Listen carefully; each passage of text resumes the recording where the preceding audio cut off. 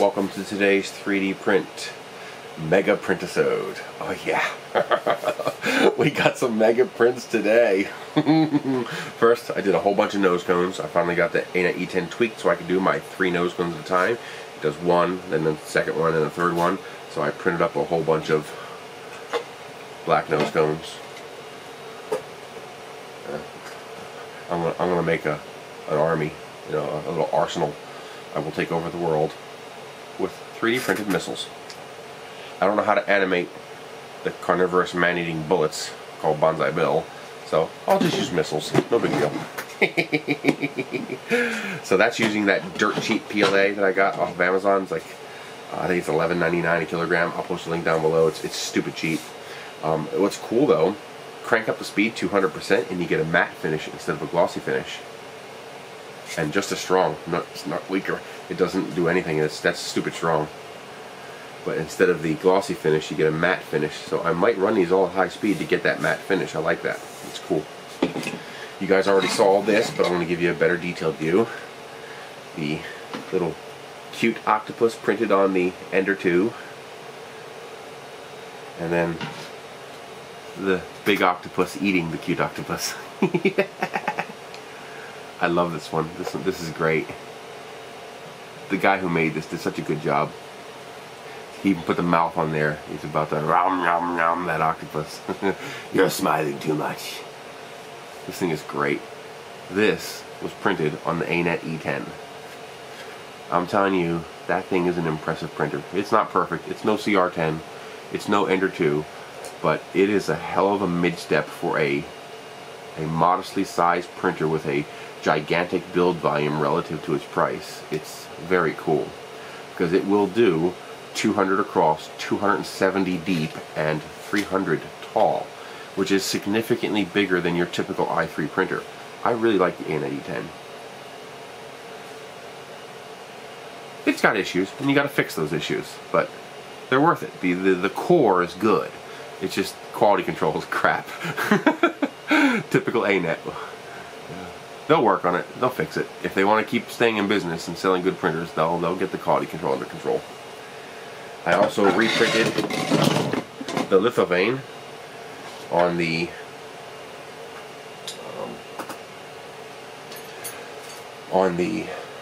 Ender 2, and it came out significantly better. That's not really working, is it? Kind of.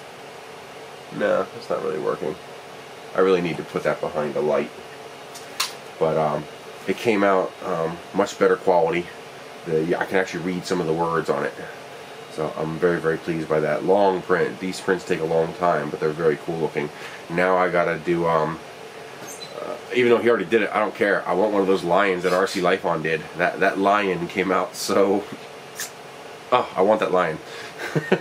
It just looked cool. If you haven't seen that, do a search on RC Lithophane's channel for his Lithophane, where he did the... he also did a lampshade, which is awesome, but the lion just came out amazing. I love the lion. I got another all-in-one tail cone made up. This is in Polymaker PLA. Not bad. It's pretty cool. I like it. It's a matte white. I like that. All one piece. Then you just thread your thing on the end here. Good to go. New print. You guys are gonna like this. Made another nose cone in I think it's Esun. Yeah, Esun's blue Pet G. Oh man, that came out cool. Tolerances are good. One thing I noticed is that it's flexible, so I can squeeze it, and I could actually hear the 3 perimeters separating inside. The layer bonding is good. But and you can't even see the layer lines barely. You got to really, really look close to see those layer lines. The Ender 2 is phenomenal, phenomenal. Apparently they got 9 of them returned on Amazon. I'm trying to negotiate a deal to buy all 9 from them. I'm hoping they'll make a deal with me. And because even if only half of them work, I'd be happy with that. These printers are phenomenal. I'm going to just make a farm of these things and crank out parts. But the Pet G came out very nice. Pet G's a pain in the ass. It's It's hard to get that first layer to stick right, and it has to stick right because it pops off the bed like nothing. When I went to go get the printer, I just picked it up. It didn't even go crack and pop off. It was just off. Came right off. So I might have to add a brim. But this is not an unattended print. You can't hit go and walk away. You've got to sit there and make sure that first layer attaches. Once that first layer attaches, you're good. You can walk away. But that first layer has to attach. But beautiful. That is a beautiful nose cone. If I can get more of this PETG cheaply, I'm going to do more rocket parts in PETG. I'm definitely going to do an entire kit, including this part here in PETG. I don't know how. I know PETG doesn't like overhang, so I don't know how it's going to handle this, since it prints like that, but we'll see. I want to try because this is very pretty. I mean, that's one of the prettiest nose cones I've ever made. It's just a beautiful, beautiful nose cone. I wonder if you can see inside there. Let's see how pretty this is. Oh yeah, there we go. Look at that. That is a beautiful nose cone. I really like that. That's nice. Okay, and of course the Octopus, that actually is the supersized cute Octopus. Well, supersized for an ender. It's actually supposed to be about this big, so that's actually supersized on the ender. But you remember the Octopus eating the Octopus, and you remember the original white one I printed.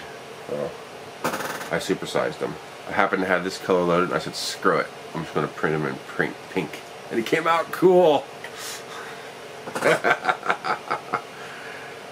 God, this Octopus looks awesome. It came out perfect. No holes, no issues. Looks beautiful. On the CR10, of course.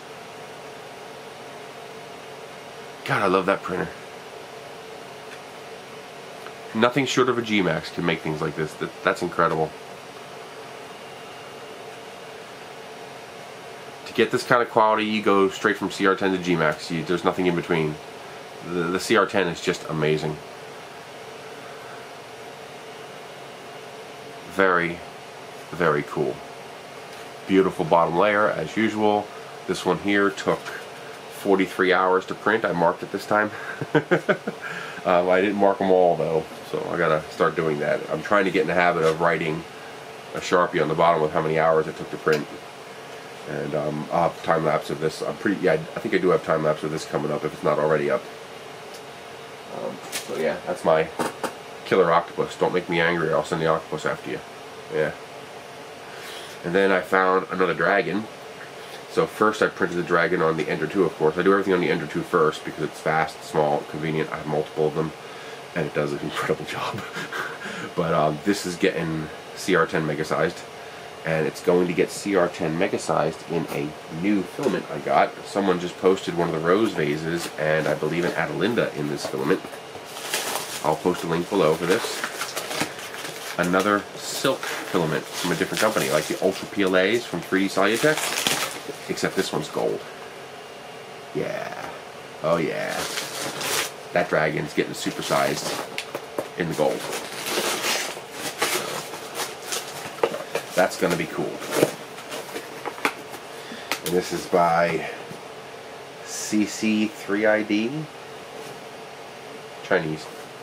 But it was cheap. It was like $22, $24 a kilogram. It wasn't expensive at all.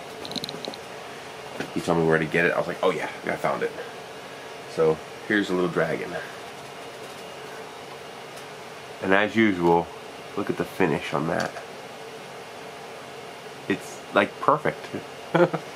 It really is pretty much perfect. It is so smooth, it feels like a mass-produced part. It's so incredibly smooth. And also, from now on, I always print these little ones on the Ender 2, because the number one, the Ender 2 does a perfect job, no questions, hands down, perfect.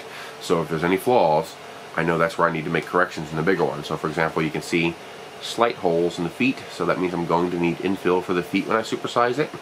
I'm going to need a little infill at the tops of his haunches here. I'm going to need, I see a slight, it's no holes, but I see a discoloration like it was struggling right here at the top of his back. So I'll make sure I have infill there. And of course the top of his head will need infill. But very little. Now supersize it, these will become holes. So then now I know where I need to add infill. The tail, the feet, so infill for the first, that far. Add a little more infill here at the top of the haunches. Add a little infill at the top of the back here, and put infill in the head. So now I know where I need infill and where I can get away with no infill. Everything else can print without infill to print fine. But this is completely without infill. This is totally empty. But what a beautiful little dragon. I think this is a Makerbot thing, because it's got the Makerbot logo on the bottom. So I'm assuming some Makerbot made this. But it's a very pretty little dragon. So he is going to get supersized on the CR10 probably 2 weeks from now, because I got a couple other prints queued up. But he's going to get supersized in that gold silk PLA. That's going to be very pretty. Alrighty.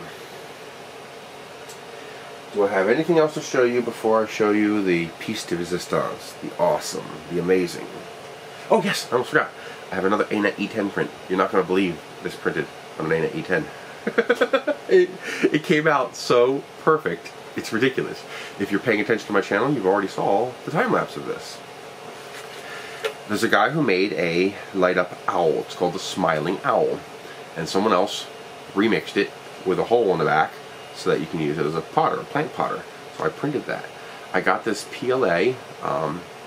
You can get it from Walmart, and you can get it online. Experland, I think. I'll have links for it. $15 a kilogram. Very affordable. And it's a natural clear PLA.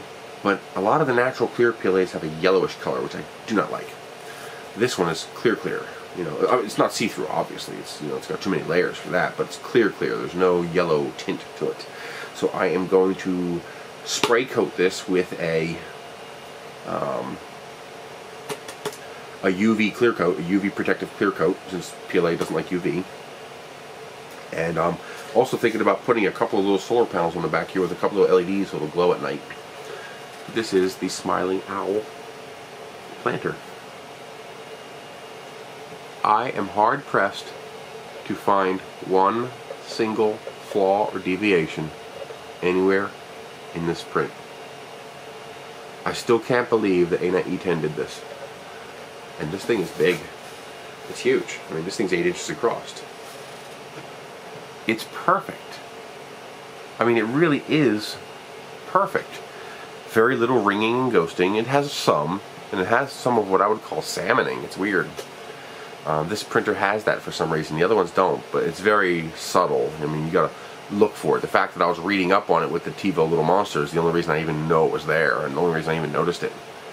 But no fill problems, no layer deviations, no shifts, no noise anywhere. It started to peel up a little bit here, but that's only because bed level wasn't perfect, so it peeled up a little bit here, but it stayed down fine. The Print and Z work did its job. This thing is amazing. This came off the ANET E10. I'm really glad I got that printer, because it's a good addition to my arsenal for getting all of my prints done. You know, this is a goofy, cool, friendly print that I don't want to super mega size it on the CR10, and it's not really useful on the Ender 2 or the other printers. But you know, it's the kind of thing where, okay, I'm not using that for doing anything, so what the hell? I'll stick that on it. And if it works, it works. If it doesn't, it doesn't. It's no big deal. It's not taking away from any of my production capability. And the result is stunning. I mean, it really is cool. Can you see through it? Oh yeah. It's all clear. So this ought to look pretty cool, lit up from underneath. Put a couple LEDs in there. I bet you that'll light up pretty nice at night. A couple of dollar store LEDs, and just put the LEDs in the bottom, just drill a little hole, stick them in there, and then have the solar panels sit here on the ground on his feet, so they charge up during the day. And I think that would look cool. So I'm going to spray this with the UV clear coat and put it outside and plant something in it, because I think that's cool. Alrighty, is that everything? I got a bunch of other nose cones. Oh yeah, I printed my first shoe. One thing I've really been wanting to do with a 3D printer is to print my own pair of shoes. This is just like a goofy slipper I found, but it was the simplest one that looked like I could resize without a problem. And it worked. Apparently he used some physics formula algorithm to generate this pattern on the shoe. Of course, I'm guessing it's a woman's shoe, because the heel in the back was very narrow. I sized it correctly, and my foot was able to fit in here but not here, so I just took a heat gun to it until it was soft and spread it out. It was just a proof of concept to see whether I could print a shoe large enough to fit my foot in. And this has got tons of wasted space inside of it, so yes, I can. So now the trick is to model my own shoe. And the other purpose of this is now I have dimensions. I know I need the back of the shoe to be this wide. I know I need the front of the shoe to be this wide. I know I need the inside of the shoe to be this tall, because this fits. It doesn't fit right, but it fits enough that I can take measurements from it and try my hand at either modifying or making my own shoe. Because out of TPU, of course, PLA is just because it's cheap. You know, this cost me $2 to make. If I'd have made this out of TPU, it would have cost like $15. So, I mean, maybe quite that much, $15 a pair. So I'll do them out of PLA first, and once I get one that works right, then I'll do it out of TPU. And what I'm hoping is that because I'm 3D printing it, I can make the bottom of the shoe as thick as I want. So I can have as much shock absorption and cushioning as I want. Because the problem I'm having is that I wear shoes out so fast. So if I could print my own pair of shoes and simply double and triple the amount of material on the bottom, I can make the shoe last longer before it starts to give out and not provide me the support I need. Plus, screw it. It'd just be freaking cool to print my own pair of shoes. Who wouldn't want to print their own pair of shoes just to say, yeah, I made those at home on my printer. That's cool. That's the wonder of 3D printing. It never ceases to amaze me, the things you can do. So, you guys remember Voyager. Okay. The Starship Voyager. This was printed on the Ender 2 in 2 pieces, split right here. So this part was printed like that, and this part was printed like that. I have a whole video on how to do that. The Starship video I did with the Sirach class Vulcan Starship is the exact same procedure. Just make sure you run it through NetFab first. Actually, I think I posted this. Yeah, this is posted on Thingiverse. So of course, my CR10s were screaming at me. They were saying, "We want to print a Mega Starship."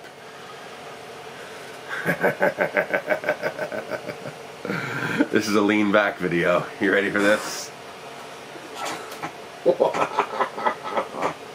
Look at the scale difference.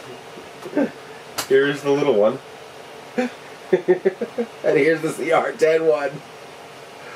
Oh my god, the amount of details that have appeared because it's printing so large that it can actually get those details is incredible.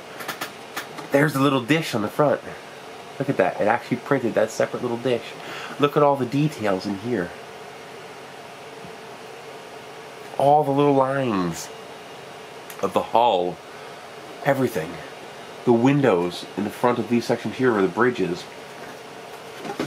The little ship on the bottom actually has depth now. The windows here. I mean, yep, it printed fine. Look at that. Annoyingly, there's this shift here. At first I thought the printer screwed up. I think that's in the model. Because on a different printer on a differently sliced file, the one I printed on here has the exact same shift, just not as big because obviously the model's not as big. As I scaled the model up, the shift scaled up. And it's in precisely the exact same location, so that's in the model, not my printer. Torpedo launchers. The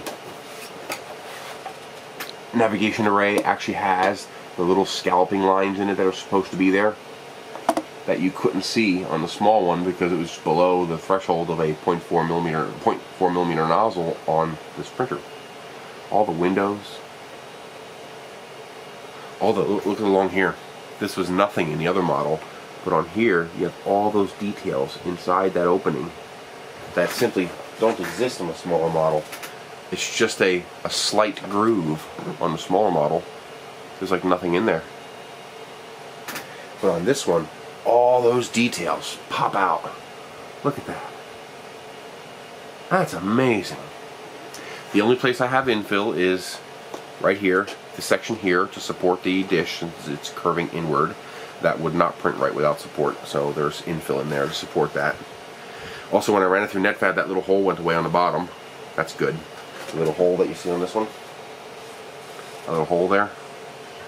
So that was just a glitch in the model, and NetFab took care of that. Look at all these windows and ports This model really is stunning. The number, and look, you can see, instead of being a solid chunk, the impulse engines actually have veins. There's actually details there. The inlets up front.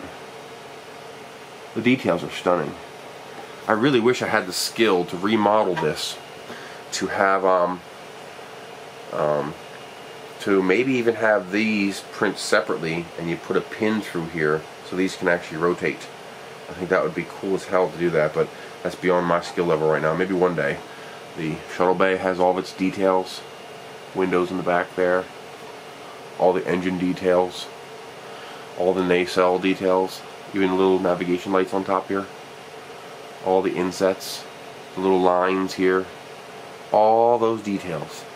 Incredible. Really a beautiful model. The amount of details really is pretty impressive. I love this model. I love this ship. It's a beautiful ship. It's one of the more elegantly designed ships. It's very aquatic-like. It's very dolphinish. It's just a very elegant, pretty ship. It looks like it would slip through space. Here's the bridge deck. And this gray is beautiful. It's not consistent though. The color shifts throughout the filament. You can see the gradient of color shifting, although that might be due to speed at which it printed. Now here's something interesting. The CR10 has an issue with ghosting and ringing, and on your normal typical prints, stuff like that, stuff like this, you're never going to notice it. I mean, things that are very organic like this, you're never going to see that ghosting and ringing. It's a non-issue. But even on something like this, all this detail, no problem. It printed fine, because it's all smooth, organic shapes, all nice curves and rounds.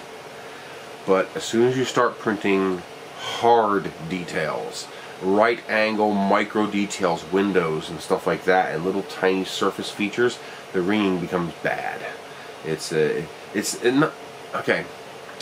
not bad as in the printer's doing a bad job. It's bad relative to the amount of detail available in the model. It begins to hurt those details in the model, because, like, for example, here, see? If you look closely, you can see every single window has ringing after it.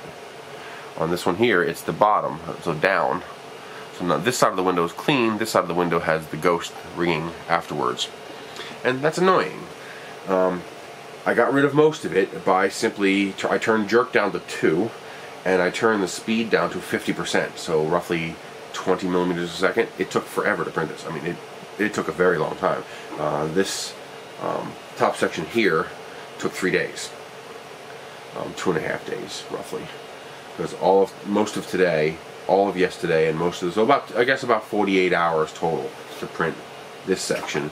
And then this section took me like 3 days, but that's because I had to drive 4 times.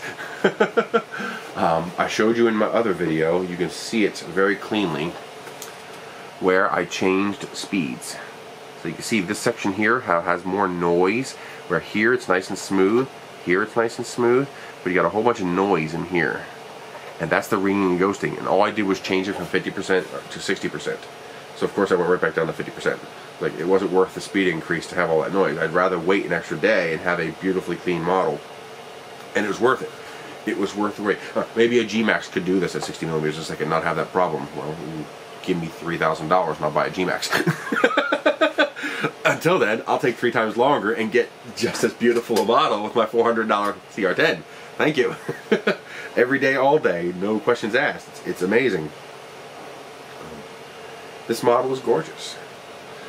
I might even go to the effort of doing little tiny bits of paint on this. Not much. You know, maybe just the deflector dish and the nacelle. Just add a little blue and red that it uses. Just a little bit, just a touch. Because I suck at painting, let's just be honest with that. You're going to love the time-lapse where the support for this fell down, and so I grabbed a box and put glue on both sides and taped it to the model so it could start printing the support again. It worked. It held. It worked. It got the support rebuilt, and it continued printing. So you'll love that in the time-lapse. But there you go. That is the mega print of the week. That is my piece de resistance of my printing this week. The beautiful Starship Voyager. supersized. How big is this? It's over 2 feet. It's gotta be. Huh. 2 foot on the nose. On the nose. 2 feet. This is 24 inches long. That is a big ship. That's a very, very big ship.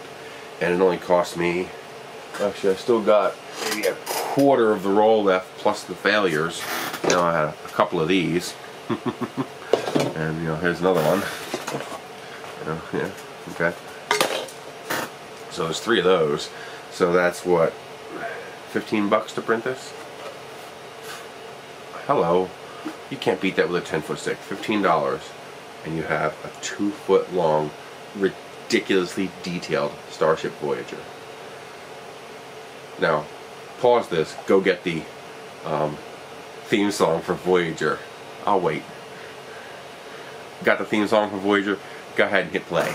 Yeah, you know you'll want to. Here comes your Starship Voyager. That thing is amazing. I love that. Oh yeah. Very cool. Alright, I have plans. I'm going to keep making prints, of course. Obviously, I love making prints. It's an addiction. But it's getting harder to find nice big projects. I got a couple more starships I want to print. I got a couple more ideas for rockets I want to print. I got that big dragon I want to print. I desperately want to print Moon City. I got my second roll of... I want to make sure it comes out nice. I'm going to use Esun PLA Pro to do it. It's my go-to for if I'm unsure and I really want to make sure it works. Esun PLA Pro. So I only had 1 box of warm white left, so I bought another box of warm white because it's going to take more than a kilogram. It's going to take 1.6 kilograms of plastic to print the thing. It's big. It's the slicer is telling me 107 hours. And because of my jerk and acceleration setting differences, that's usually off by about 20%. So I'm expecting a 120 hour print. I am expecting a 4+ day print. Almost 5 days. Yeah, that's going to be fun. Because if it fails, I'm going to cry. Because not for the money, for the time. Could you imagine getting 90 hours into a 120 hour print and having it fail? I would have a heart attack. But I got a couple of things that I'm working on. I found extensions for the steppers and the limit switches. Turns out they're JST balance charge connectors, I hope. So I have some of them coming in tomorrow. And I also bought some open builds T-slot rails or V-slot rails because I have a project I'm going to be working on. My plan is to turn the CR10 into an ender. What I mean by that is that I'm going to make the CR10 an all-in-one base, like the ender is. So I'm going to. I think I got clip limit. I think I got 2080. I'm pretty sure I ordered 2080. So I'm going to make another base frame for the CR10, the same size as its current bottom. The 4 pieces that make the bottom, the 2 400 and the 2 470 millimeter pieces that make the bottom of the printer. I'm going to duplicate that, but in much thicker rail, taller, and bolt that onto the printer, so that the printer will sit 80 millimeters higher up off the ground. By doing that, I will then get a piece of, acrylic or plexiglass and slide it right into the rail at the top, the printer's actual rail, so that nothing from the printer can fall inside. And then in the bottom slot, I will slide in a piece of plywood, and that will give me like a roughly 70 millimeter opening between the clear plastic and the plywood. And I'm going to get rid of the control box altogether. And I'm going to put all the electronics for the printer, including a Raspberry Pi for Octoprint. Yeah, I got one. I'm going to try it, play with it, see how it works. And I'm going to build all of that into the bottom of the printer. So there will be no control box. It'll be like an Ender 2. The only thing popping out of the printer will be the power cord. And of course the cable's going to the gantry, the extruder, and the X motor. So that's what the extensions are for, so that it'll have enough reach And then the printer will take up, it'll take up that much less space on the desk, because all that will be gone. It'll be inside underneath. That'll also allow me to do some nice cooling. I'll be able to put like a 60mm fan on the front right, and then another one on the back left, and have a nice flow of air coming through the whole thing to keep everything cool. Filter it, of course, and go from there. I want to experiment with that. I'm going to try it. If it works out, I'll do a bulk order of extrusion on eBay from a seller who will custom cut it to whatever things I need. And hopefully I can just use a standard metal hacksaw to cut this stuff, because it came in fixed lengths, 500mm. So I got to cut it all down. And I got to figure out how I'm going to access the control panel. Do I want to have the control panel sitting there underneath the bed so I can only get to it when the bed is back? I don't know. I might have it. I might have a section, the control panel not visible at all, you know, except through the plexiglass, and then a section of the extrusion will slide out. So I would need to get extensions for that ribbon cable for the LCD panels, so that I can slide that out, access the controls, and push it back in. That'll make it very convenient, so that everything will be inside, everything will be spread out, where it can air out and be cool, and go from there, see how it works out. If it works, if it looks nice, if it works nice, if I like it, I'll do that to the ANET E10 and the other CR10, and that way they'll fit on the table a lot better. I'll just put the filament on top like the Enders do. I actually bought 5 more of these filament holders from Hicktop, $5 a piece, because I like the fact that they're straight up instead of tilted. I'll put the filament right on top of the gantry, the tower, because the printers are more than rigid enough that the mass of the filament doesn't mean nothing. When your printer's that stiff, that doesn't mean nothing. It doesn't do anything. The bed is what's moving back and forth this way, which is not going to affect the filament. And the it's more than stiff enough this way that the low mass of the X going back and forth just isn't going to do anything. You know, I don't print fast like I do on the Ender 2s. I run the CR10s at 30 or 40mm a second max. You get too much noise if you run them fast. So if you want that luscious, beautiful quality, you just gotta run it slow. Someone said TL smoothers might work for the CR10 stepper drivers, so I might try that, because they're cheap. They're like $9. They're not a lot of money, so I might get 2 of those and try them. Although I think somebody said you need 24 volts for those things. I don't know. I gotta confirm that, because I'm pretty sure the CR10 is 12 volts, not 24. And we'll go from there. But that is a long-term project. I don't know how long it's going to take. I don't know how quickly I can do it. So don't, go crazy if it's not done next weekend, because it probably won't be. But it takes up a lot of space. I'd like to make the CR10s take up less space. I would like to be able to just plop them down, plug in power, be done. And the only thing I want on the outside is a little slide-out panel to access the screen, knob, and the SD card slot, which will be a full-size SD card, of course, you know, with the little adapters that I bought. And I'll have a full BOM put together, links for to buy all the stuff if it works. I don't want you guys buying this crap if it doesn't work. You know, that would be immoral to say, hey, go buy all this stuff, yeah, I'm gonna make a couple dollars on affiliate links, and then it doesn't work. So I'll wait to provide those links until I make sure it works, so that I don't, sell you guys a bill of sale of garbage. And we'll go from there. I also plan to experiment with the dial indicator. I got a nice little digital one. It was like $22. It wasn't that much, so I was like, screw it. I'm probably not really going to use it long term, because I've gotten pretty good at leveling the bed by eye. But it might come in handy at quantifying my eye level, perfect level, after I've done it, so that I can then go back to it without having to eyeball it again. So get it perfect the way I like it, then put this on there and see what it actually is. And this is the meter dial indicator, because there are some filaments where you have to change that, like PETG. You can't squish PETG as much as you do PLA. It can't tolerate it. It doesn't tolerate being squished as much. And I think that was my problem with the polybutylene ethyl phthalate. I think that was the problem with that one as well. Too much squish. It didn't like it. Once it got to the spiral, it was fine, but it didn't like the. I think I had too much squish between layers. I think I actually need to reduce the extrusion multiplier for the multiple layers and increase the extrusion multiplier for the vase. I think that would like that. Or my printer just wasn't going hot enough to print that material correctly, which I think is what the case is. I think that that material is like an ABS ASA material, and you really need an enclosure, a hotbed, an all metal hot end. I think you really just need that to print those materials.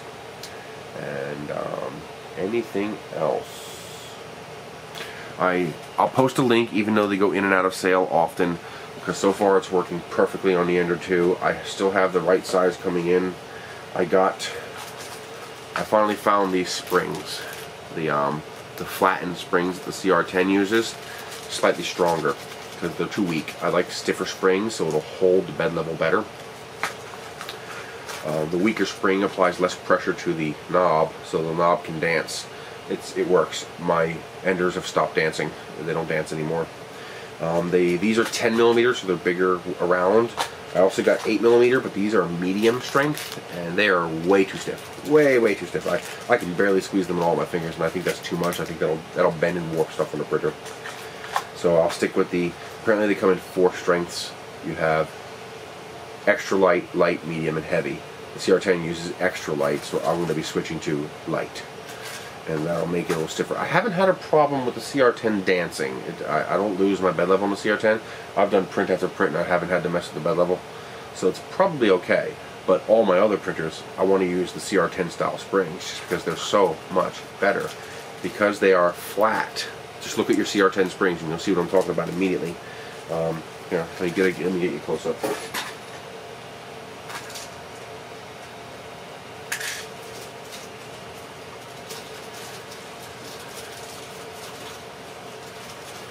I realize a lot of you don't have the CR10. What are you waiting for? There's a link right there. Go get a CR10. Are you crazy? But anyway, your typical printer uses springs like this. Get your normal round spring. And the problem is, first of all, they don't sit flat on top because the top isn't flat. Okay? But also, when you squish them, they tend to want to push out the sides. They tend to want to push this way, especially as you squish them more. See how it curves? Okay? That means your bed level dances around. So as that curve moves, your bed level's changing, and that can make your bed level inconsistent. Like you'll get it level, it'll be printing fine, then you'll hit print again and it's not fine anymore, and you got to tweak it a little bit. I had the same problem on the one-hot duplicators. Now the way we fix this on the one-hot duplicators is by using spring cups. I designed the spring cup to almost completely enclose the spring when it was compressed the necessary amount for the bed level. So you can't close it all the way, because otherwise you might compress it down and hit the top of the spring cup, and then you're not getting any spring action anymore. And but that keeps the springs from moving side to side, which really helps with a good bed level. But these springs are different. They are flat cut. They're not round. See that? And this is what the CR10 uses, and the CR10 holds a very good bed level. You can see the top is nice and flat, and they are basically the spring is a rectangle that's spun into a spring instead of a cylinder that's spun into a spring. So if you were to cut this spring right here and look at the cross section, it'd be a cylinder. It'd be round, like filament actually. While if you were to cut this and look at the cross section, it would look like squished filament. So instead of being round like this, it's squished square like this. And what that does is that gives you great resistance to being pushed sideways. The spring doesn't want to go sideways. It wants to self-center. Especially if you use, this is a 10 millimeter. I have 8 millimeter ones coming in. The 8 millimeter ones are perfect for the bolts. That's what the printer uses. But the 10 millimeter ones give me a little more strength. So I might switch to the 10 millimeter. And stick with the 10 millimeter on the other printers. I'm going to leave the CR10s alone. They're fine. But these work great on the Ender 2s with the Print Z. If you were to use glass of any thickness, these might not work because they're pretty close to full compression on me, which is what you want because that makes the knob nice and tight. So that, I mean, I actually have to take 2 fingers sometimes to turn the knob because it's too tight to do it with 1 finger, which is good because that means as the printer jiggles around and as you hack at that print bed to get your print off, it doesn't cause. I've taken this printer. I couldn't figure it out. It's such a nice printer. Why does the bed level keep getting lost on me? And so I sat here and I just did this. And I watched the knob spin on its own. As I jiggled the print bed like this, I watched the knob spin on its own. I was like, that's what's happening. Every time I go at this thing with the scraper to get my print off, I'm jiggling it, and the knobs are loosening, which is making the bed come up, and I'm getting bad bed level again. So by using these, by using these stronger, flatter springs like the CR10 uses, I will get less tendency for these to wobble side to side, and by pushing more, I get more tension on these knobs. So they're tighter, literally. You go to turn them. The original ones, you could take a single finger going, you could turn them. And for this little print bed, that's bad. You want those knobs to be tight so that they stay put and they don't loosen on their own. These work perfectly, and they're not expensive. There's like $5 to $8 for 10 of them. So I'll post links to that. They come in and out of stock all the time, so you just gotta keep checking. But the search term I finally figured out was rectangular compression spring. When I did a search for rectangular compression spring, then I got these. This is something I just thought was cool. It's a random who cares type thing, but it's neat. At work, I work at Papa John's Pizza, they had in the drawer, they had a whole crap ton of steel 1943 wheat pennies. I was like, cool, bought them all. There's like 40 of them. I was like, that's just neat. They're worthless. I don't care. They just look cool as hell. The fact that it's a penny, a zinc-coated steel penny. It's not made of copper or anything like that. That's just cool. I like dumb things like that. These are working nice. I like these little cases. You can get these at Dollar Tree, $1 a piece. Hello. If you need this kind of thing, go grab them, because Dollar Tree is the kind of place where this kind of stuff isn't kept in stock. You know, they'll keep it until it sells out. Sometimes they'll keep it. You know, the Jot is a brand that I think that's one of their brands, because a lot of stuff there is labeled Jot. But a lot of the times they'll get stuff like this, and then once it's gone, that's it. It's gone forever. You never see it again. But I like them because they're stackable. So you can stack them together and put them on a shelf. It's cool. If you decide to print these pens, they're absolutely amazing. I guess I should show you these. I showed them in another video. This one's the dirty one. The other one that's out in the car, I use it for delivering, is much cleaner. I'm going to try printing one of these in PETG. This would look just baller as shit in this blue PETG. Oh, that would be so cool. I'm going to have to put a really big multi-layer brim on it though, because I don't think the PETG is going to stay put long enough to print the pen. It doesn't stick like the PLA does. So I'm going to have to figure out how to make it stick, because that would look so cool in the PETG. And to the viewer who made me the rocket one, oh yeah, I'm going to print that. That's definitely going to get printed. That's just cool. And I might actually be able to make that fly. I think that I'll have to check and see if that hole in there is big enough. I might have to scale it up a tiny bit to make it, because I need a 6mm hole for the Micromax rocket motors, and I got to make sure it's under, I think 20 grams is my max liftoff weight, so I got to make sure it's under 20 grams for those motors. And if you the pens for them, you can either order the crystal pens that he suggests off Amazon, or I'll have a link to the crystal pens on Amazon in case you don't have a Dollar Tree near you, or just go to Dollar Tree and get the Bic round stick extra life. They fit. Okay. The only thing I had to do was put a knife in the tip here and just, you know, open the tip up a little bit so it would get in there and compression fit in there, and it fit fine. So yeah, 10 cents a piece. And this is what? A nickel's worth of plastic. It's like nothing. Even if you use the most expensive plastic available, it's still nothing. It's still little plastic to make that, and it just looks amazing. And this printed on the Ender 2. I'm going to do a time lapse of this, because people aren't going to believe this. It printed standing up like this. I printed it point down, standing up, and it printed like that on the Ender 2. I'm telling you, if you're new to 3D printers, the Ender 2 is the perfect starter printer, because it's extremely reliable, extremely consistent, very easy to assemble, and the print results are phenomenal. And you can print reasonably large things with the Ender 2. And you can print tall things with the Ender 2, because it will go 225 millimeters. So it's got a reasonable build volume of roughly 6 by 6 by 9 inches. And the resolution, the details that you can extract from the printer are nothing short of spectacular. This came off the Ender 2. This Voyager came off the Ender 2. This pen came off the Ender 2. And the cleanliness in the prints, this, smooth as a baby's bottom, nose cone, came off the freaking Ender 2. I have 3 of them. I plan to own many more. They are amazing. And I was not sent one. I bought these. Nobody sent me one of these. They're just cool printers.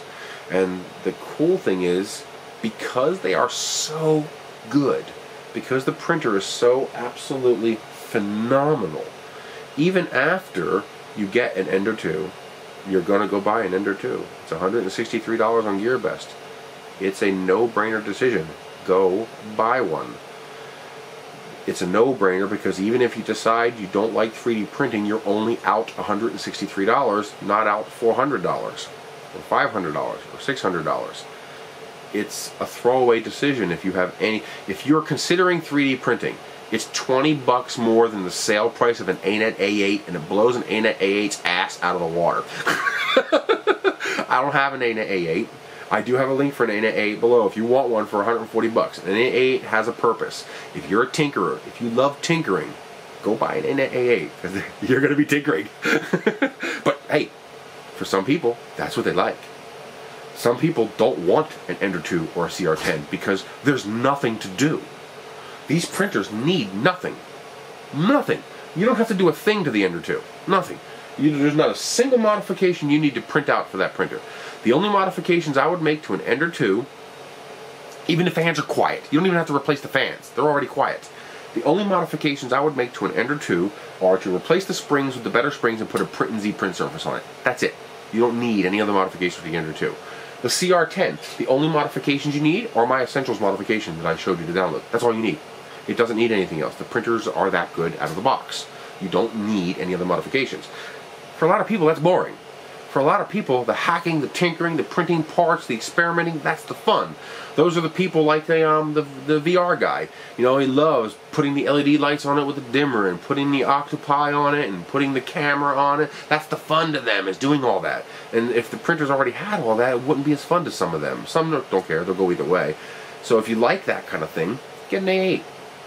But if you're looking at A8 budget, and you want a virtually turnkey printer that will give you this kind of print results, absolutely, I'm not abusing the word when I say perfect. It's as close to perfect as FDM is going to get at a $200 price point. So you go to GearBest and you get it for 163 bucks. Here's the advantage. If you decide you like 3D printing, you now go and buy a CR10. And this will be your crack fill. Because there's a problem with the CR10. There's a very big problem with the CR10. Big. Get it? Big. 43 hours. 80 plus hours. Okay? That's the problem with a CR10. You don't buy a CR10 unless you make it big, because that's the fun of a CR10. That's what makes a CR10. You can make stuff big. Well, the problem is, after about 12 hours, you start going through withdrawal. Because now your printer is only a quarter of the way into a giant printer, and I want to print something. So the Ender 2 fills that role. I mean, you can do long prints. I think this was like an 11-hour print on the Ender 2, and this was like a 12-hour print. The Lithophane, but even that's relatively short, and that's a big project. But you know, something like this, the pen, you know, it's 3.5 hours, and it was done. You know, something like this, you know, 2.5 hours, 3 hours, it was done. Okay, because this is cranked up at 200%, and the quality is still phenomenal. I mean, still better than any other printer in this room. At 200%. You know, these nose cones take 8 hours. The Symbol Vase took, you know, 1.5 hours, 2 hours. You know, the Marvin takes 22 minutes. You know, it's a quick printer, and you can turn up the speed. But it also takes a little space. You can sit on the desk right next to you because it's so quiet. It's a good companion to the CR10 because it allows you to get your fix while you're waiting for your 43-hour print to finish. And when you get an idea and you want to try something out, you throw it on the Ender 2 first, because it'll finish it faster. So I printed my little dragon on the Ender 2 first, and then I'll sick it. If I like what I see, then I'll sick it on the CR10, where I know it's going to take a lot longer. Same thing here. You know, I printed out the Voyager on the Ender first, decided, oh my god, I freaking love this. Then I invested the 40 bucks in Filament, because I bought 2 rolls just in case. I didn't need 2 rolls, but so call it $22. But, you know, 40 bucks in Filament in 80 hours of time to make the giant one, because the Ender 2 told me it was worth doing. So even if you decide not to stay in 3D printing, you've only wasted $163. If you decide to stay in 3D printing, you've wasted nothing, because it's a fantastic companion that does phenomenally excellent prints. It's not like buying, you know, a low-end, low-quality, low-resolution printer that now that you've decided you're into 3D printing, it's like, I don't want to use that printer anymore because the print results aren't very good. These things make great print results. And it's made by the same company that makes the CR10, using the same technology as the CR10. It's using the exact same hot-ended nozzle, the exact same carriage design, the exact same V-rails and V-wheels. It's using all the same tech that's in the CR10. It is literally a 6x6x9 micro CR10. That's actually even better than the CR10 as far as resolution goes. You know, as far as getting rid of those ringing and stuff like that. That's not a fault of the CR10, that's a nature of a large printer. When you have a printer that big, you gotta slow down. It's as simple as that. You're throwing all that mass around, you just gotta slow down. But I say do it. If you want to get into 3D printing, grab yourself an Ender 2. It's 163 bucks on GearBest, you can't beat that. Even the regular price is only 200 bucks. Besides an A8, which is a kit that takes forever and you gotta print $100 worth of parts to really get anything good out of it, you can't touch a printer for cheaper. Matter of fact, the only printer I'm aware of that will be similar in price and similar in quality isn't available yet. I actually did the Kickstarter for it, so I'm waiting for it to come. It should be here this month actually. Is the new Micro Delta from who makes it? The Micro Delta. Oh, Monoprice. The Micro Delta Monoprice is putting out. Fully assembled, you don't have to do anything, auto bed leveling, you just load filament and hit go. And it makes prints this good. But, very, very tiny print volume. Yeah, it's like half, like a third the print volume of the Ender 2. Because first it's a circle, and it's only 120 millimeters tall. So very, very small parts. But I hear the results I'm seeing from people who've gotten early release models look amazing. So it'll be nice for taking with me to rocket launches to crank out, you know, oh, I need an extra 29mm motor mount retainer so I can crank that out. An extra centering ring, okay, up to 3 inches I can crank that out. Plus it'll be cool. It was only $169 on the Kickstarter, so you're talking about a $200 Micro Delta. But this, you can buy now at equal or greater quality with a much bigger print volume. It doesn't have auto leveling, but once you replace those springs, you don't need auto leveling. It holds. I haven't had to re-level this in several days now. Since I replaced the springs, I have not had to adjust the level. It just stays. It just does what it's supposed to do now. I think the aluminum bed is slightly bent because I have a little low spot right here, 2/3 of the way across the front there where it dips down a little bit. So I think the easiest solution would be simply to move my part to a different part of the bed. That's when I do the sequential printing. When doing one big print, it's not a problem. It's only when I do the sequential prints. But yeah, they complement each other. They're great. I mean, I don't get me wrong. I benefit from you clicking on these links and buying the printers. Hopefully I don't get in trouble for this, but I think I get like 20 bucks every time you buy a CR10. Something like that. I think it's like $17 or something like that. It's like, whatever, I don't care. The $17 isn't that big a deal. I sell 4 of them. What's the big deal is that if I sell you printers you like, they'll keep sending me more printers, and that's important to me.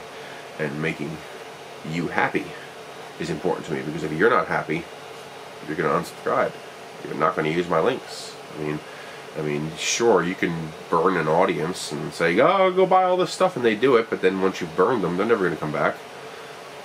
You know, so I use these printers every day. I have 2 CR10s, I have 3 Ender 2s, and they are amazing. I had a power supply burnout on the Ender 2. Apparently that is a common thing where every now and then you'll get one. The other 2 are fine, but the power supply burned out.